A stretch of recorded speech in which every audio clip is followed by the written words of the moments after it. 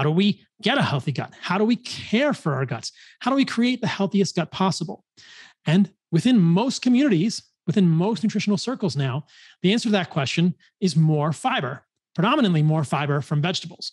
This is where I begin to have significant disagreements with the mainstream pundits in the nutrition space, because I don't think that vegetable fiber is a necessary thing for a healthy gut at all. And think, in fact, conversely, that most vegetable fiber is going to damage your gut and cause issues. People who argue for vegetable fiber as a critical component of a healthy diet for your gut are looking at either alpha diversity, and they're not looking at interventional studies, as I will show you, and they're looking at things like short chain fatty acids and butyrate, which we know are important for the colonic, the end of your gut, the large intestine. The colonic epithelial cells, the colonic enterocytes, use short chain fatty acids like butyrate. Well, as you'll hear in a moment, butyrate isn't exclusive to vegetable fibers. We can make butyrate from fruit fibers. We can probably make butyrate from honey. We can even make short chain fatty acids that appear to have the same effects in the gut as butyrate, like isobutyrate, acetate, propionate, maybe even succinate, from things like protein in our diets. So there are lots of ways that you can make short chain fatty acids in your diet other than vegetable fiber. And I strongly debate and I strongly oppose the notion that vegetable fiber is the key or even necessary or even beneficial for the human gut in any way, shape, or form. So why have we been told for so long that vegetable fiber is the answer?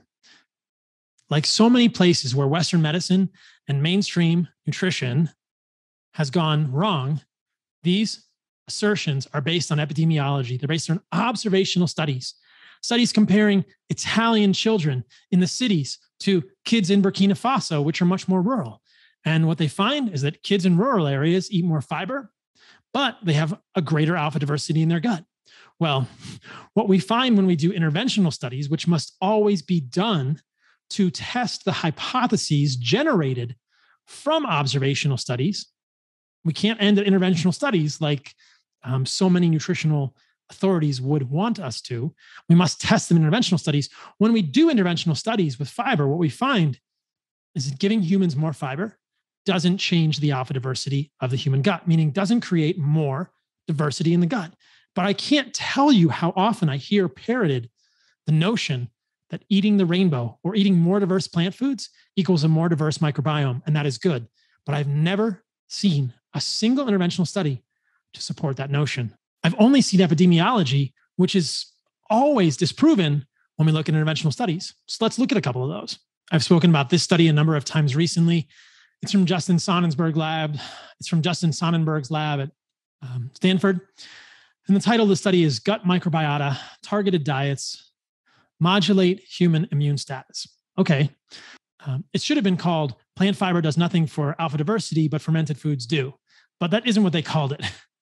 So if you look here, what they did was they had a 17-week randomized prospective study designed, and they also looked at omics, which is a complex method of looking at the types of bacteria in the gut. And they looked at the microbiome and the host. They did extensive immune profiling, and they found distinct effects of each diet. Well, what diets were they doing? They had a plant-based fiber, a vegan type of diet, or fermented foods. Unfortunately, I couldn't convince Justin to do an animal-based diet. That's a joke. I wasn't in contact with Justin before the study, but I wish he had reached out to me because I would have loved to have seen an animal-based diet arm, maybe even with some kefir. But I suspect, I wouldn't be surprised if their hypothesis was that a plant-based fiber diet was going to be beneficial for the gut microbiota with whatever metrics they were using, alpha diversity, et cetera. What they found was that when they did the studies, the plant fiber-based diet did nothing for the alpha diversity. But alternatively, the high fermented food diet steadily increased microbiota diversity and decreased inflammatory markers. This did not happen at all. High fiber consumers showed increased gut microbiota encoded glycan degrading CAZ enzymes despite stable community diversity. That basically means the alpha diversity didn't change at all when they gave more plant fiber, as I've said many times in the past, but they had more enzymes that degrade plant fiber. Well, no shit. If you eat more plant fiber, your gut is going to adjust and you're going to have more enzymes in there that degrade plant fiber. But From an immunologic perspective, the fermented food diet improved inflammatory markers and immune markers, while the plant-based fiber diet could do nothing. I know that my friend Andrew Huberman has talked to Justin Sonnenberg about this on his podcast. He was actually one of the people that first sent me the study, but I don't understand why this hasn't been more talked about in the general nutritional world, because it basically disproves the notion that you should be fueled by fiber, that plant fiber is going to do anything beneficial for your gut from an immunologic, inflammatory, or alpha diversity perspective. What does improve gut diversity? Fermented foods. Where do we find fermented foods on an animal-based diet? You are going to get fermented foods from kefir. Who needs beer when you can have kefir, right? It's something that I eat every day. You can see me eating my breakfast every single day on Instagram, Carnivore MD 2.0. You're also going to get quote unquote natural probiotics from raw dairy, which is one of the reasons I enjoy raw dairy. I use raw milk from cows or goats to make kefir, and I do raw butter and raw cheeses. All of those are going to essentially be sources of environmental, quote unquote, natural probiotics. It's not surprising they improve the alpha diversity, inflammatory markers, and immune markers in the gut in that controlled study from Justin Sonnenberg's lab. Other sources of fermented foods, as they mentioned in the study, are things like kombucha. I would be careful of kombuchas that contain large amounts of unfermented sugar. In fact, kombucha is usually made by adding processed sugar. And as I will show you later, processed sugar, at least in animal models, can be very detrimental to the gut. So I don't think you should be using processed sugar. In contrast, honey does have many things which can be beneficial for the gut. I'll show you evidence for that later in the podcast. You might even consider honey a fermented food, because I believe, maybe some beekeepers out there will correct me on this, but I believe that honey is made in the stomach, in the GI tracts of bees through a process of fermentation.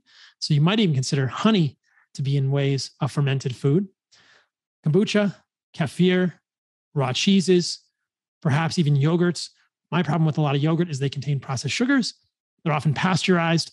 I'm not as big a fan of yogurt. It's very hard to find high quality yogurt. If you make your own, great. But I think that fermented dairy is a good place to begin with those things. What about fermented sauerkraut?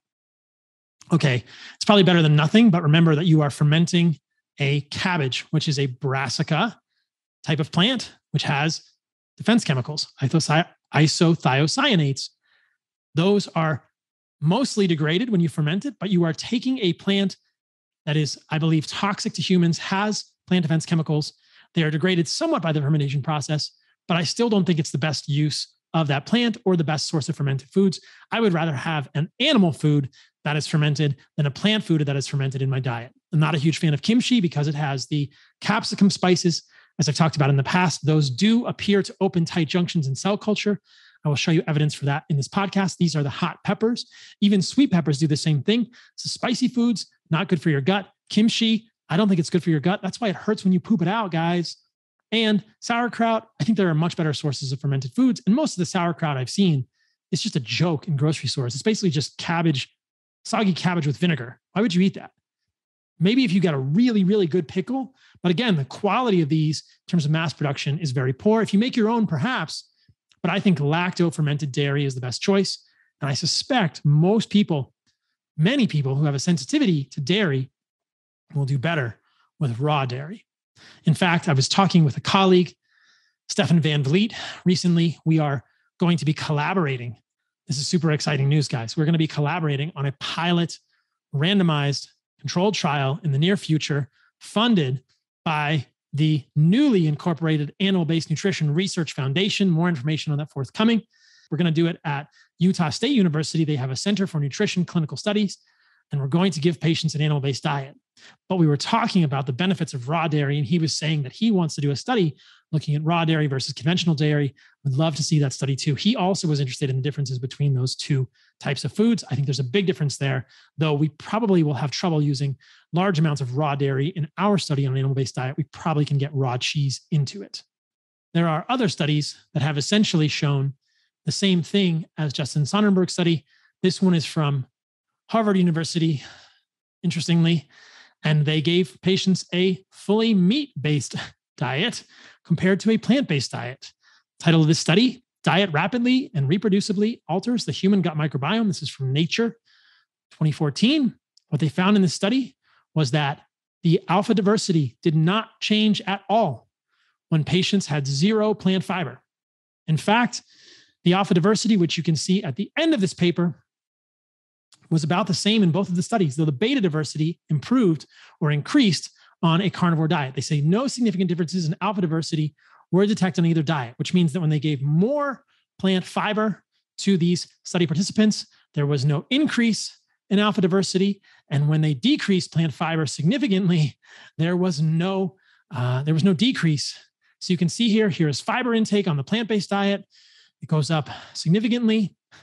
Here it goes down significantly on the carnivore diet.